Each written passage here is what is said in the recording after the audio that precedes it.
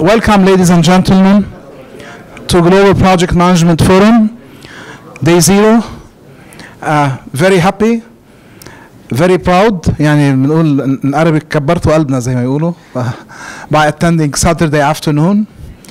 Sorry for the unintended delay now. I'd like to introduce Lee Lambert. Lee Lambert is truly the father of project management. He's the guy who made the PMP. Okay? Has like 55 years of experience, 40 something with PMI. So a lot of knowledge and wisdom for all of us to really benefit and enjoy listening to Lee. Now Lee's gonna start before we start his slide. Okay, he has 8 slides, all cartoons, the way I like it. Okay, but it's about the man. So welcome, Lee. Thank you very much. Yep. Welcome, Lee. All right, I learned, I used to be a sports writer in the East Bay area, and I learned, I had a big banquet to raise money for a young child that had drowned and was on life support, and my keynote speaker was George Foreman. I'm sure you've heard of George Foreman. He was training in my city at the time for his next Muhammad Ali fight, and he came in, we had about 400 people there. He was an hour late. An hour late, okay?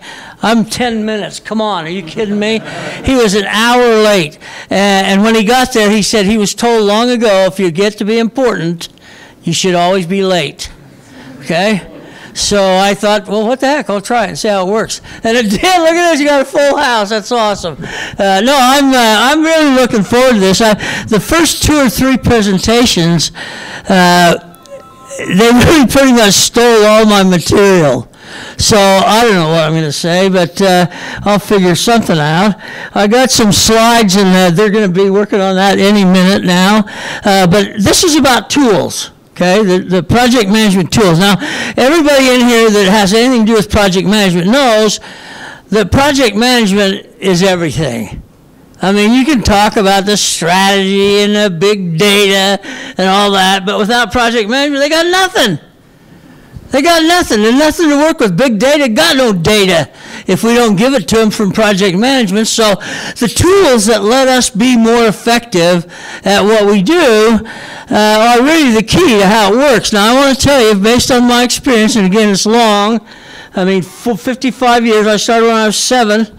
Working in project management, and the experience that I've had says basically nobody's really using them. No, we talk about them a lot. I used to make a lot of money talking about tools. Nobody ever used them, but they liked what we said, and they said, well, it'd be a good idea if we had that. I said, we do, and they said, oh, well, I didn't know that. So I'm going to tell you a little story while they're getting me set up here about Microsoft. Anybody here represent Microsoft or have Microsoft in their toolkit? Microsoft would be happy to see this. All right, so let me tell you why you don't have them, because most of you don't have them, okay? So this is one of the areas that I've always worried about with tools. If they don't get used, I want to know why, because maybe we can fix that. Maybe we can make it so they can.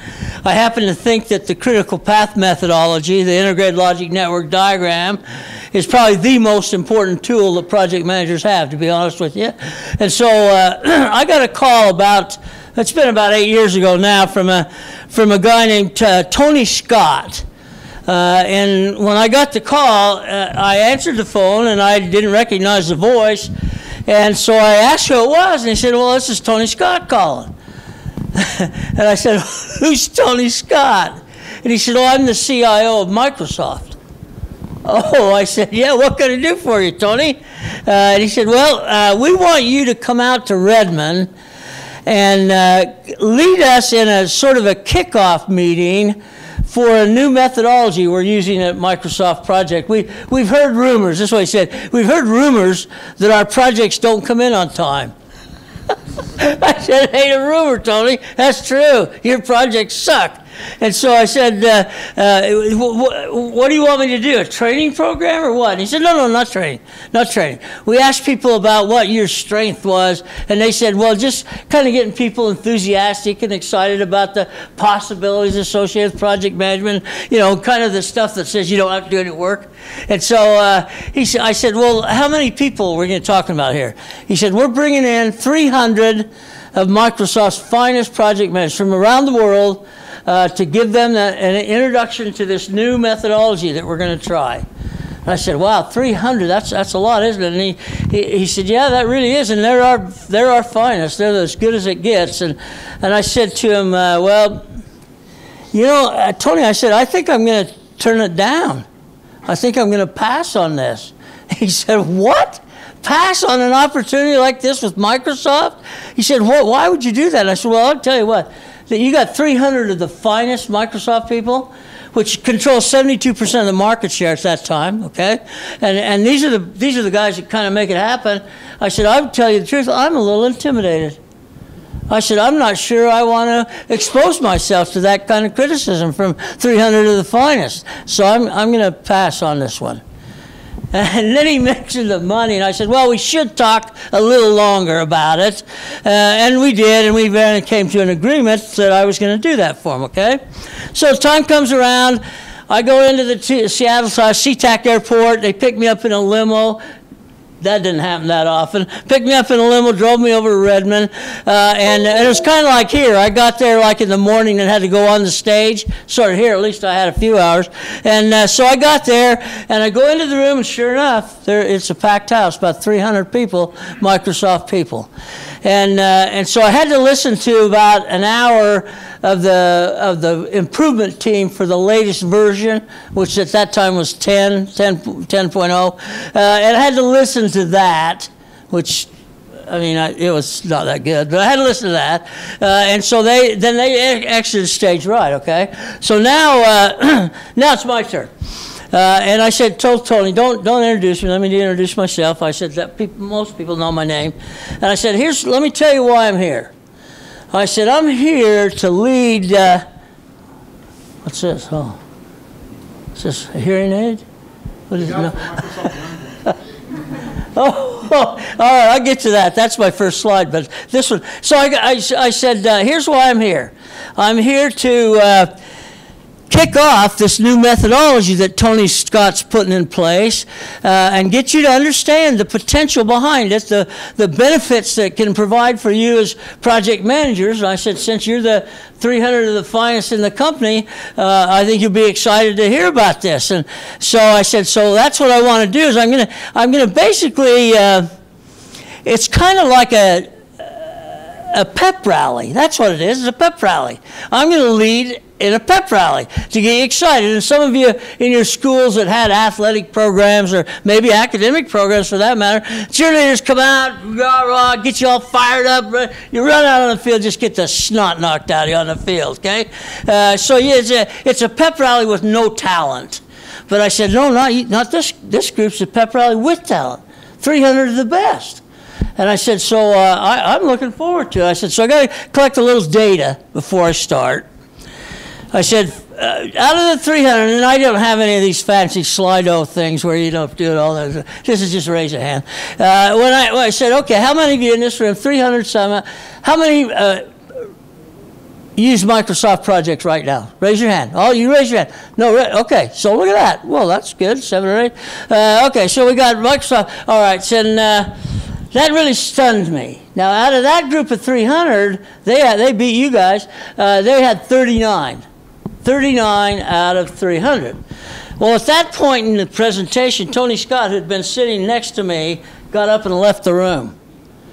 And he wasn't smiling when he left. This was not good news for him, okay? Not good news for him. Only that many people has also used my product at 72% market share. Are you kidding me? So he went, and as he closed that door, I said, good, now we can talk. I said, now we can talk. He's out of the room. I said, you got to be the finest. You're here. You've come from all over the world. You're not using Microsoft. Could I ask why? Would it be okay to ask why you're not using the product that you work for? And it was quiet, but very much like this. Very, very quiet. And finally, a lady in the back of the room said, well, I'll tell you, Mr. Lambert. She said, I'm not afraid of you. I'll tell you. She said, the reason I don't use it is too darn complicated. It's too complex to use. And I thought, wow, that's crazy. I said, how many of you have the same thing? More than half of the hands went up. Too complicated, okay? I said, okay, so you're still the finest. So that means you must get projects done on time. So what are you using to manage your projects? What do you think they said? Just think about it. Well, what are you using?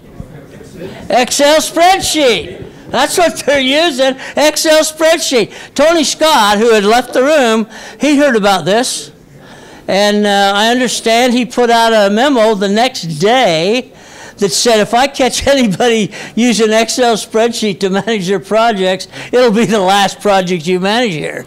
So now they were really upset because now they're going to put them in their drawer so they can keep their drawer closed. So it looked to me like, well, that's crazy. That's crazy. That product is not that complicated. Now, I've never intended to, nor do I ever want to be, an expert in using Microsoft Project, okay? If I wanted to be, I could, but I don't. But I do find out, and I do believe, that tool is good for 90% of the projects.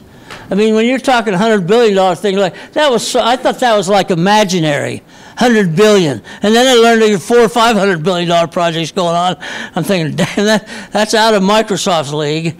But if for smaller projects, down to say $2 billion or $5 billion, small stuff like my salary for a week. If you get something like that, maybe Microsoft's good.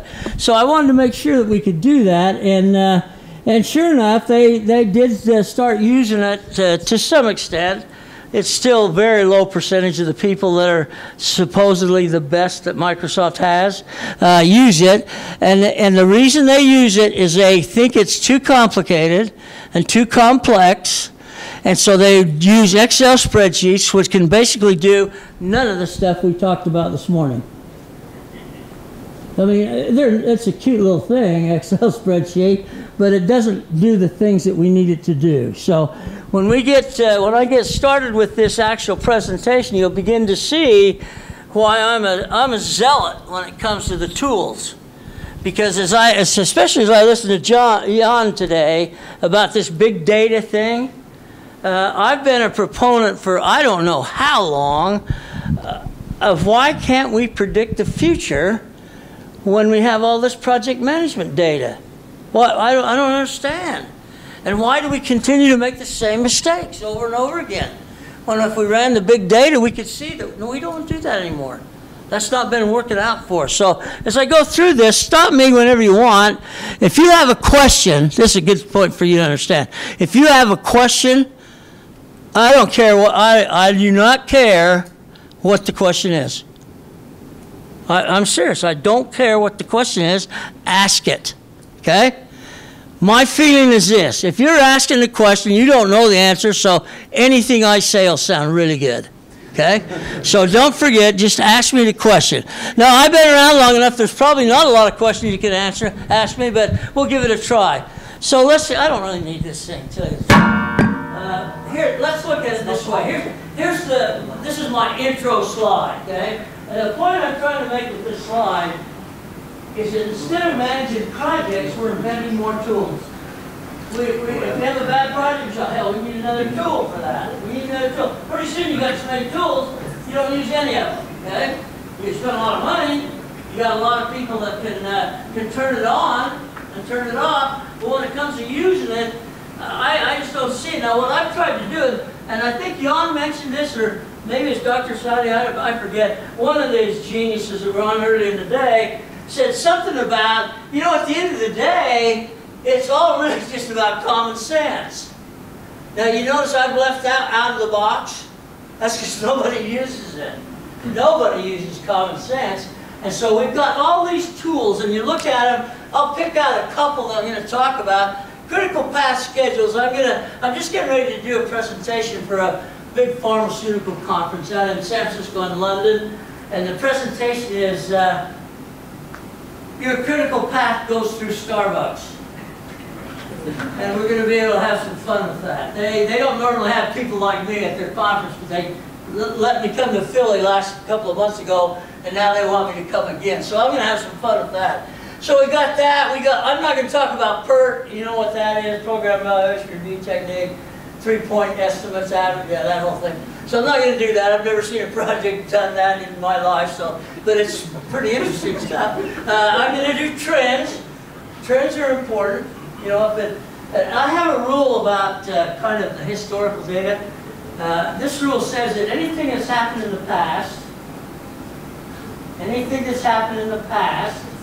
will continue to happen in the future unless someone does something about it. And we're the someone. The project managers are the someone. I don't need it. Back. Henry?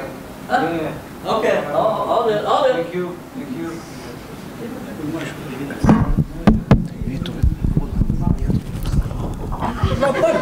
Not that much? Oh.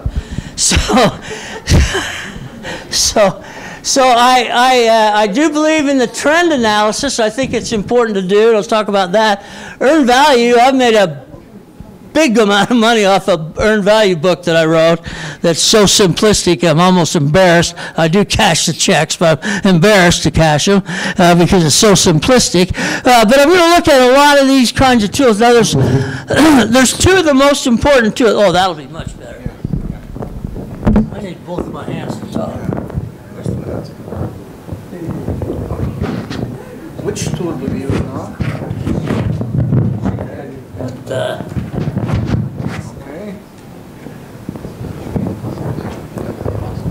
How's that? Can you hear me? Oh, now we're talking. That's lovely. All right, now we're talking. Okay, now I'm going to start over because I didn't.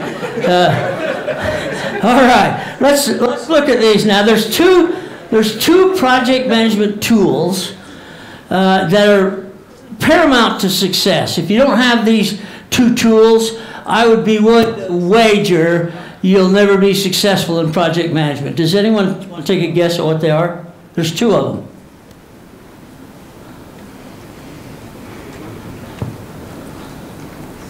No, there's two. No, not in the box. Not in the box. What now? Huh? Oh, you want to see me? Oh, God. Okay, so they take away my tools. Now they've taken away my style. So what are you going to do? Just stand here like this? No. All right. Okay, let me tell you what they are. No, because some of you are just dying to find out. First of all, and they've all been mentioned. Well, no, only one has been mentioned today. The charter. You remember? You've heard about the charter. What does a charter do? It officially authorizes your project, and the beauty of the charter, I think, if I'm basing just say a little $1 million, no, let's say 10 million, a little $10 million job, you get a 2-page charter. And you're supposed to build a plan from a 2-page charter, okay? So here's what I want to tell you, and I think all the stuff we've been talking about strategic alignment and all that, I think that's great. And I think that when we get a charter for a new project, we ought to know that we ought to start asking some strategic alignment questions. How does this project fit in with what we're doing in our organization? Where does it fit in our ability to get our objectives achieved, okay? Now, why is that important information? Where it fits tells you what? How important it is. How important it is. And when you know how important it is, what does that give you in the way of information? It gives you leverage. If you're working on a project that's #1 on the hit parade and you need some resources, I got to tell you what, you're going to get them. If yours is number 25, you're going to be begging for them just like everybody else does. So you need to know that. You need to ask questions. This is something senior management does not like. I think you covered it very nicely. They do not like it because you're questioning their authority. What do you mean you have a question? It's all in the charter. No, it's not. It's not even close to all in the charter. So you can have that conversation. Now you can have it passively, or in my case, you could have it aggressively. That's why I work so many places. So you gotta realize that you've got to ask those questions, because you don't want to start project planning till you're understood that you've aligned with the strategy. Because otherwise, you're going to be left out, hanging out with nothing to support your project. Okay, so that we don't spend near enough time on that. Now the PMI, PMBOK, even the new PMBOK, talks about the charter. It's a very important document. They don't do a good job at all talking about what the charter really is and what it really contains in the way of information. So I'm here to tell you that. And when you're done, if you had a 2-page charter, and if it's not 6 or 8 or 9 pages, by the time you're done getting all the questions answered, you're heading for trouble. It's as simple as that. Remember that everything about the project is based on the charter. Everything. So you got a $10 million project, you got a 2-page charter, pretty sure you don't have it all yet. And so you want to take time, invest time to ask questions. What you want to do is, and this is what I did early on, is you want to create the illusion that you're intelligent by asking questions, by asking deep, penetrating questions. And that's what you want to do, so that when you're done with the charter, you feel comfortable that you've really defined that project well. Okay? So it's going to mean talking about strategic people. It's going to mean talking about other resource alignment, other line managers, functional managers. You're going to have to talk to people to be able to do that. So that's the charter. That's number one. That's the easier of most of them, to tell you the truth. What's the second one that was not mentioned today? And that's really evidence of how poorly designed that structure was this morning. It didn't mention this important document. Goodness sakes. What is it? What is it? Don't be shy. No, I'm not going to read. Oh, that's okay. Here. Oh, God, get it out of the camera. Oh, whoa, don't want to do that. That was close. Okay. What is it? It's close. Here, it's... Well, now everybody's guessing. Okay, let's hear some more. What else? Scope. That's a beautiful thing. A scope statement. Yeah, that's good, but not what I'm looking for. Now, let me try this. I'm going to try an acronym on you, see if you get it. WBS. What is it? Work breakdown structure. See, now that's the first time I've heard it right. Every time I do this, they say BS stands for something different than breakdown structure. So I'm glad to hear that. I think the WBS is where it all comes together. And I'm going to gather some data from the audience, if you can see it. I wish we had some bigger markers. Am I complaining too much? All right. Now, can you see that? Yeah. See if you can find me a black one, would you, please? Okay, here's what I'm going to do. I'm going to put up one. Somebody define the WBS for me out of the PMBOK. You know, how many are PMPs? I guess I didn't ask that. How many PMPs? Oh, thank you. Raise your hand. What the heck's wrong with the rest of you people? What the? Do you realize that PMP is the key to the future? Yes. If you're a project manager without a PMP, you're dirt. No, I'm just kidding.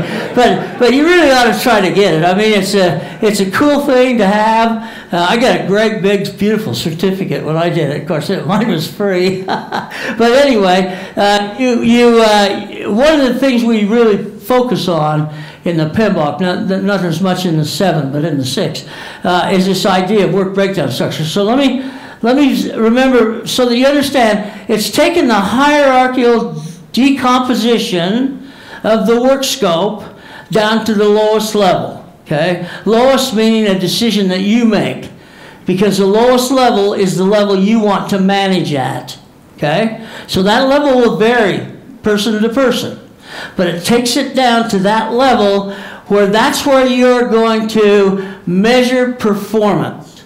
And one of the things we have a hard time understanding in today's environment is why we do planning. So many people go, oh, why do I have to spend so much time planning?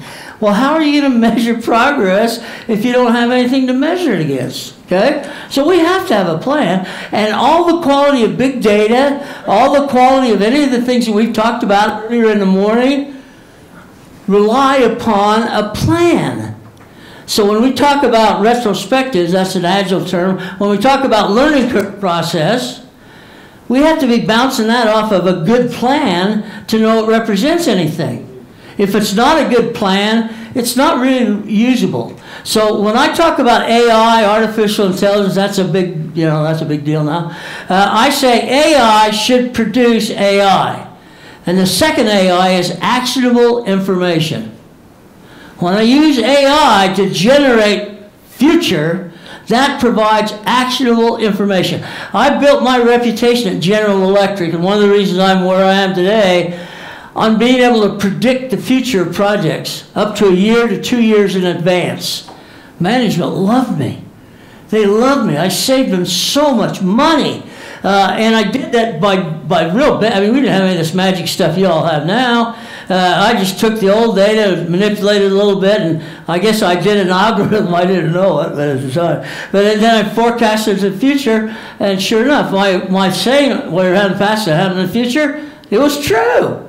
And so you have an opportunity that I never had, because you've got good data now. If you plan well, you've got good data that can be manipulated quickly and accurately. So you've got some huge advantages over what I had. When I first started out, I don't know about you, but when I first started out, we had tools, don't get me wrong. My tool that I used almost more than anything else was paper and pencil. That's what my tool was. So it was a lot of hand manipulation, a lot of hand calculation, but it came out right, and it saved a lot of money, and it created a big job for me. So I want you to understand that without the work breakdown structure, okay, and here's one of the elements. This is a 0001, okay, so we're down at a pretty deep level. Now, when I get down to that level, that work package is going to have a specific scope associated with it, okay? So in other words, now we know what the deliverable is, right? We know what the deliverable is because that's how we've identified that work package. Now, let's talk about what else goes associated with that work breakdown structure element. What else do I need to put on here? Resources. What? Resources. Schedule? Resources. I can't hear you, I'm sorry. Resources. Resources, okay. So I want to put resources. Now, how do we determine resources? Based on the scope. Based on the skill sets we have available, right? If we know that that's going to take an engineer, then we want to look at the engineering workforce and see what we have, okay? Now, the variable here, and it impacts your project, is we have levels of engineers in terms of their performance, right? So we've got, if I pick 1 as the center, and I got a senior level that's 1.1 and a junior level that's 0.9, then I can factor in that productivity rate. And so when he says 8 hours, in fact, let me show you what I can do. If somebody says 8 hours to me, okay, that's 8 hours. I say, hey, Bob, the engineer, how long does it take you to do that work? And Bob says 8 hours. Okay, is that what I put in the plan? Who said no? Why not? Because circumstances will happen in the future during the execution of work. So he may not be 100% problem. If he's 100% productive, is 8 the right number? If he's 100%. Pardon? 100%. Yeah. Well, no, I haven't got there yet. If he's 100% productive, is 8 the right number? Yeah, of course it is. If he's on a relative scale, he's 100% productive, and he thinks it's 8 hours of effort, then that's what I put in the plan, okay? Well, here's the bad news. You're wrong. 90% of the projects that I do consulting on, that I do analysis on, 90% of the projects start behind schedule. They haven't even started yet, and they're behind schedule. And they're behind schedule because of this. Because I can take this 8 hours, and even if I give them 100% productivity, which is questionable, whoops, sorry about that, I've still got to divide that by what? Availability. Availability. So, I mean, we put down, guess what? If I looked at Bob's work plan, he's 100% committed to 4 projects. Now, I just don't think he can do that. And so what we have to understand is, if he's working on 3 other projects in addition to this project, then what's his availability rate? 25%. 25%. Okay? So now how long should be in the plan? 32 hours. 32 hours? Are you crazy? We can't afford 32 hours. Then give me the right resource. Because this is called an intellectual conversation. When you go in and say, look, we're already behind schedule, we haven't even started yet. Why? Then you're going to explain why. And if they say, well, that's too bad, that's the way it's going to be, that's okay. You want to file that away for later because you'll have to remind them why we slipped schedule. And then we call that a learning curve. So then maybe next time you go to him, he'll say, oh yeah, you're right, Lee. You're right. We should take that into account. So this is where we do that. Okay, so we got resources. Then we've got risk. Every work package has risk. Every work package has risks, okay? So if you don't do that exercise, you're going to have a risk hit you up blindside, and it's going to screw your whole project up. Now, if this is on the critical path, if that work package has to be on a critical path, you can't afford any slip without impacting the end date. So, I mean, if you want to look smart, and you want to look good, then you use the tools that we have. Don't go looking for new ones. Use the ones that we have. So we got risk, we got predecessors, we got successors. What else goes in here? Say again? I'm sorry, I can't hear you. Cost, quality, and lag. Quality. Okay, so now if you see this, without going through the list gets really long. Subcontracts, it gets really long. But if I look at this and then I say to myself, well, you know, there's going to have to be some further analysis here. I'm going to have to look at what are we going to do to measure quality. I look at the content, what's the scope, what are we going to do to measure quality. Got to have all that in the plan, okay? What are we going to do to define risk? This is the fun one. I used to say risk was the hottest thing going. It was the next field that I would have gotten into. Not any longer. The next field, and despite what Jan said, I think he got the certain magazine that told the story one, kind of guilty, so what we all do. But I think that the next big field is change management. I think that's the next big opportunity for somebody to make a splash, because change management can save amazing amounts of money and trouble for an organization if you know how to do it, if you do it well, okay? So all I'm going to say is, if I look at all this and we look at it, we say, well, you know, that's the risk. Now that risk model, I think this is something we really have to pay attention to, because not only does the resource allocation throw us into trouble, but if we don't pay attention to risk, that throws us into trouble, okay? So we got the model. How many were paying PMPs again? Raise your hand, just real quick. Okay, yeah, that makes me sick. No, I'm just kidding. All right, so if we look at the risk, let's take a look real quick at this risk model. We've got the item of risk, okay? We've got the probability, and we've got the impact, okay? So we got those 3 categories. So every work breakdown structure component should go through that risk assessment. And if you know, you go like, we've done this 1,000 times, we don't have any risk, okay, then fly by that. But do it in terms of what's the risk event, okay? What's the probability that it's going to occur? Where's that data come from? It comes from big data. It comes from historical information. It's like it's when my wife was driving, if she got lost 3 times and asked me to let her drive the 4th time, what do you think I'm thinking? Get a driver, will you? Because you're never going to find this place.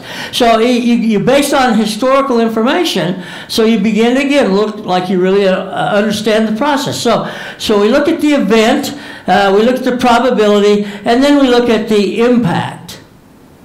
we look at the impact. Now, I can say, how much time do I have? Because I got till tomorrow, right? Here's a story for you. Everything I've learned in stories. My daughter, so I want to tell a story. Oh, my son. Let's go to my son. My son is, he's 50, he's 52, okay? That makes me 6 when he was born. And he's 52. And he went to Denison with small liberal arts college, very expensive, drug capital of the world. And he went there as long as my younger daughter, who speaks and writes Arabic and has been here many times with me. But he found a girl there. You know how that works. Found a girl in college. And so they decided they were going to get married. So they came to me and they said, we need you to go talk to my mom. This is Tiffany's her name, spelled wrong. Tiffany. And she says, we need you to go talk to my parents about the reception. I said, what do you mean about the reception? She said, well, they want to have the reception outdoors. Now, this is September 11th. Well, that was a bad date in the first place. September 11th, okay? And I said, well, what's wrong with that? Your parents have a beautiful spread with a little lake. And she said, yeah, but you can't count on the weather. They live up in Cleveland. And they said, with the lake, you don't know what you're going to get. And we don't want our wedding ruined because of the weather. So I said, okay, well, what am I going to do about that? She said, you're going to go talk to my mom and convince her that there's too much risk. I said, really? I said, Tiffany, I'm not going to talk to your mom. She said, why? I said, because I know your mom. I said, there's no way you're going to sway her opinion. She said, well, can you at least try? So I did. I went up with him, got all ready, man. I had slides, zipping, dancing girls, everything. And so I get in there. They take me in their living room, which is a little bigger than this. And I sit down, and they got everything ready for me. And they said, you ready to go? I said, yeah, let's go. So I got up. And I went through a maybe 20-minute presentation about managing the risk of weather spoiling the reception. It was darn good. I was proud of myself. And I got all that, and I thought, well, how can anyone go against that? And she walked up to me, Linda's her name. She walked up to me and she looked at the screen. She said, Lee, is this what you do for a living? And I said, well, yeah, I guess kind of in a way it is. Why? And she said, I just can't believe it. That's the greatest presentation I've ever seen. She said, the slides, everything about it. She said, we're still doing it outside, but that's really a great presentation, okay? So we did it outside. We did it outside, and they said, well, what can we do to mitigate the risk? Remember, I'm using terms you're all familiar with. What can we do to mitigate the risk? I said, yeah, I don't know. What do you think we did? Tent. We got a tent.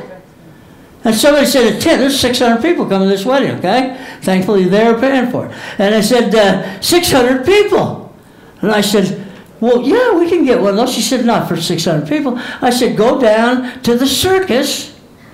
I said, they got big tents at the circus. I said, it'll hold at least 600 people. So she got called around. Sure, she got a tent. So that day of the wedding, big, huge tent. It's about 100 degrees. Nobody went in the tent. Nobody even got near the tent. It was like an oven in there, okay? So I said, how much you pay for that? I said, $6 grand. I said, oh, that's a shame. I said, you really didn't have to spend all that. And so I learned that way that you got to take advantage of it. If I presented my case to someone else, they would have spent $6,000 too, if their child's wedding was dependent upon it. So you have to weigh the impacts of not managing risk. And when you do that, of course, then you might get sort of into a PERT evaluation technique, where depending on the risk, this is how long it'll take if it occurs, depending on, and then you can start to, again, look like you're actually managing a project. And we don't spend near enough time in planning. We just blow by it. We just blow by it. So there's lots more we can add here, but I want you to get the point that these things they're not just, we didn't invent all this stuff just for the fun of it. I know you have fun, but so that's the first one. Wow, that's the first slide, huh? Okay, well, let's see what we can do about that. All right, there's my work breakdown structure. I got to talk a little bit more about it because it's so important. You notice there that there's 3 components to the work breakdown structure. There's current work packages that we're working on now. Somebody's been authorized to spend money on them, okay? Then we've got future work packages, which are what we call planning packages. I don't know what you all call them. Planning packages. This is, by the way, where Agile came from. Because what we found out was you can't plan a big project for its entirety because everything's going to change as you get close. So we said, let's just plan a little bit, and then we'll put the rest in planning. We don't get any credit for Agile. No, they go to Park City, to Snowbird, drink till they fall over, and then write a book that's called the Manifesto, and they get all the credit. Well, heck, we invented this back in '96. And so it gives you that kind of input, okay? So I look at that, and I've got future, which is not well defined at this stage of the game, okay? But the most important one of their work packages are complete work packages. Packages that have been completed and have been basically signed off on, if you will. Now, what's the value of those work packages? One of the things I want to mention is that you can't all raise your hand at once. It has to be organized. So let me ask you again. What are those work packages good for? Say again? Well, they're good for budgeting. That's one of the things going to be associated with. Every time there's a change, it has a budget impact. Okay? So that's true, and that certainly is the work package. But from a standpoint of a completed work package, I'm going to go a little further to say that's your retrospective, or that's your learning curve. So you look at that, and the next project that has a work package very similar to that, guess what? You're ahead of the game. Because you've got a work package that's very similar to that. You've got the hard data. This is what it really took to get that work done. So what we're doing is building. My theory has been for a long time is if we continue that learning curve process, at some point we'll deliver the perfect project. We will have eliminated all the unknowns and be able to go forward with a project that gets done relatively quickly. But it's up to us. I mean, nobody's going to do this for you. I mean, if you go away from here today and say, oh, that was funny, that's not what I'm trying to do. I'm trying to get you enthusiastic about using these tools. They save you tremendous amounts of time and money and all the things that go along with it. So you want to be in a position to do that. Now, this is where, when Jan was talking, I thought, I got a slide for that. This is called Data Mountain. And this is what he was talking about. Yes, sir?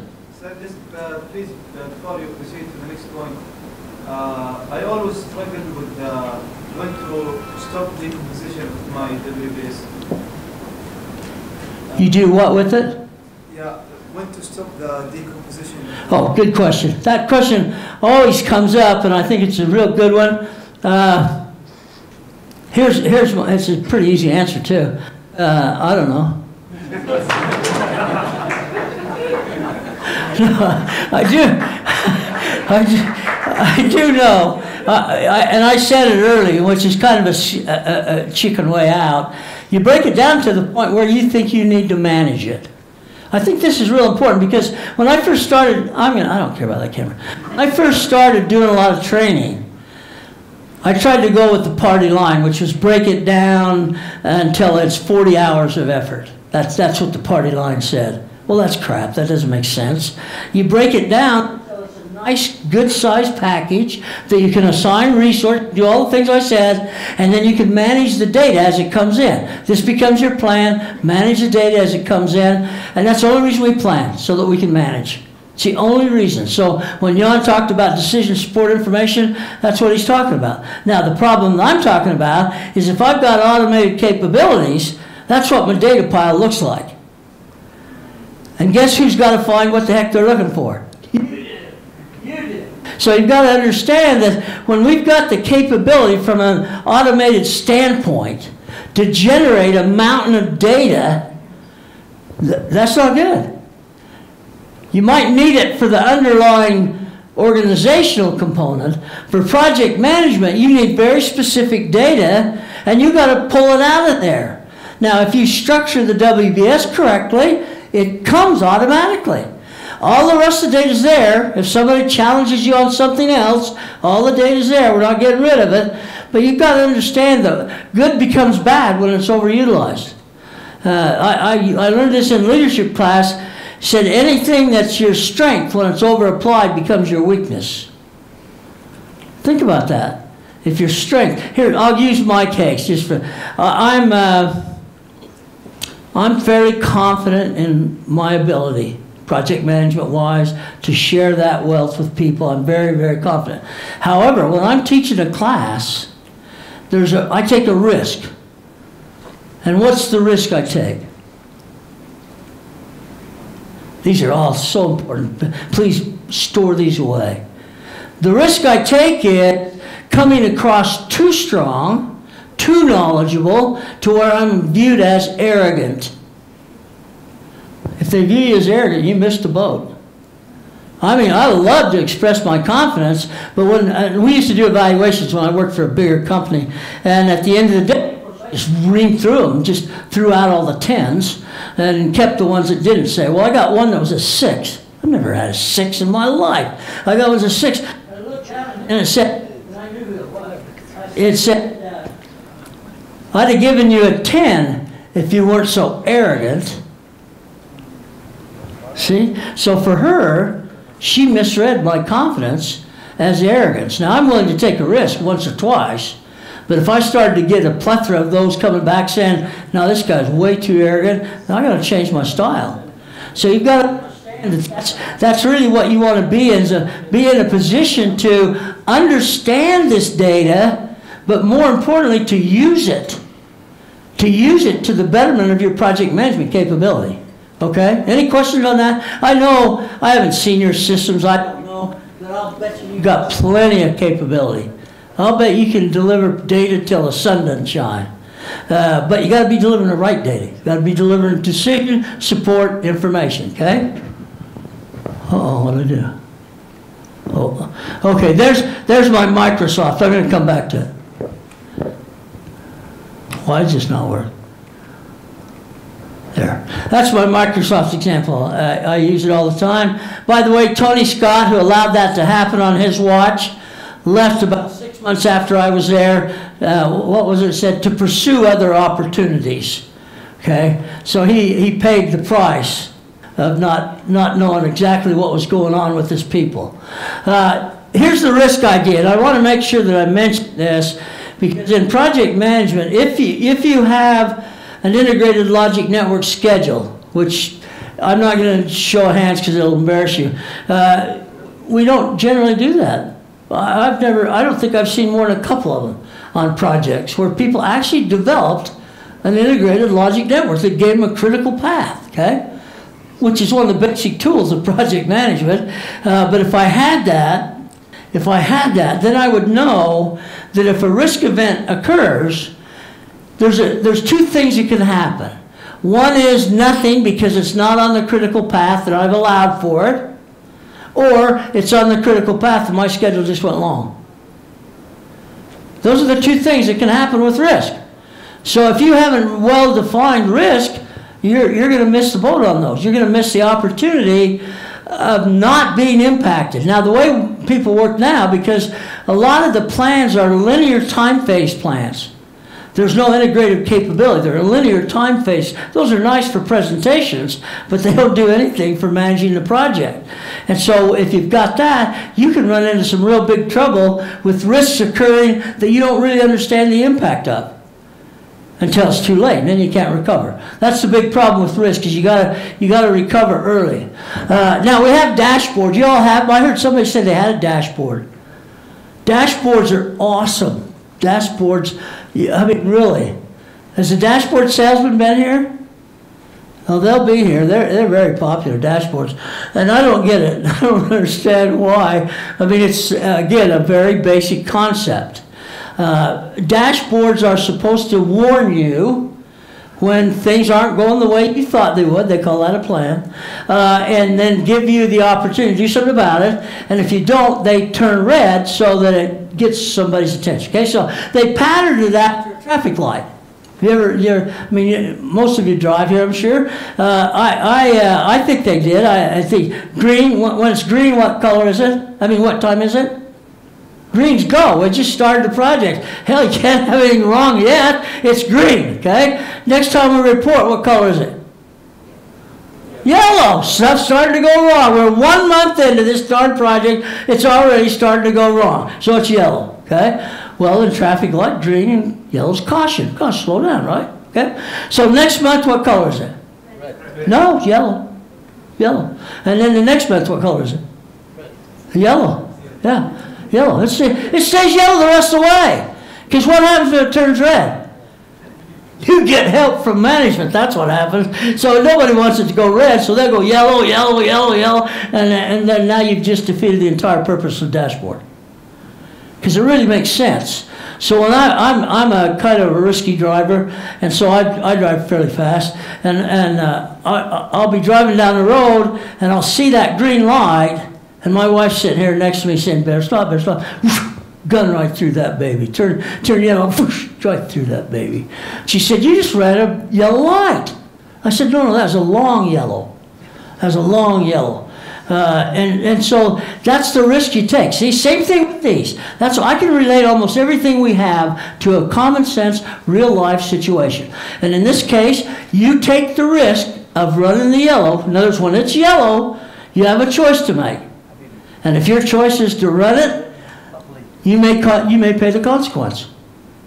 And so we have to think about it that way. That's the way projects are. If we have the data that tells us what's going to happen in the future, and we ignore it, well, come on. We can't do that. Okay, we can't do that. All right, last one is I really want to thank you for coming. Very quiet. My programs are normally very boisterous, but I know you're a very professional group and didn't want to speak out a lot, but I thought facial expression scared me. Okay, I really want to let you know that I'm going to be here the next 2 days too. If you want to talk about any of this, I'll be happy to.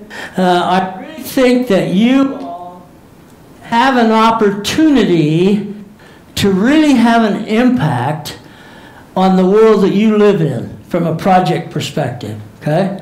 I really do. Now, you can opt to just keep on doing the same way you've been doing. That's up to you. Or you can opt to do something that increases your confidence, increases your development, increases your commitment to the organization. It's your call. It's your call. I mean, all this training does is it makes you aware. I don't stand next to you while you're doing it. It makes you aware, and it takes work to do. I mean, it's not easy to do. That's why we don't do it. But I really want to encourage you to think about what we've said. Think about the other presenters, too, because it all links in right nicely with what I had to say today. It's a very nice linkage, and it depends on how much effort you put in to how much is going to go out to add value to some of the other things we talked about. All right, any questions today for me? Now, see, this is bad. This is bad. From a presenter's point of view, no questions means one of two things. One is that you're the smartest group I've ever worked with. This is the one, yeah. The second one it's is the that first you one. thought my presentation sucked. So either one, I'm not going to get any mileage out of you guys. So thank you very much, you guys. I appreciate it. Thank you, Lee. Thank you very much.